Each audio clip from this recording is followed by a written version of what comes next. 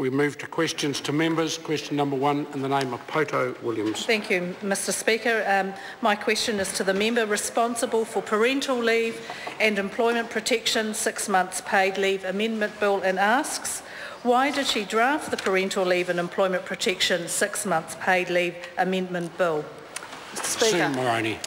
I drafted the bill in response to research and evidence showing that bonding and attachment between parent and baby in early months improved that child's life outcomes, that supporting breastfeeding to 26 weeks improved that child's health, and that supporting women to retain their connection to paid work increased their economic independence and workplace productivity.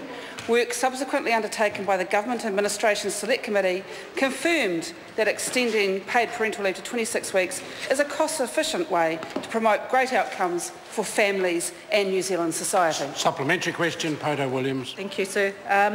To the member, are you planning any other amendments?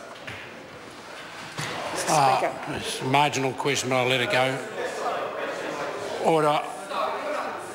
It relates to the bill. The question and bringing the Speaker into the question wasn't useful. I'm going to allow the member to answer it. Thank you, Mr Speaker.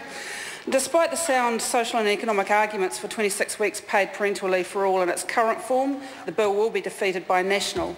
So I am proposing an amendment I expect all parties can support.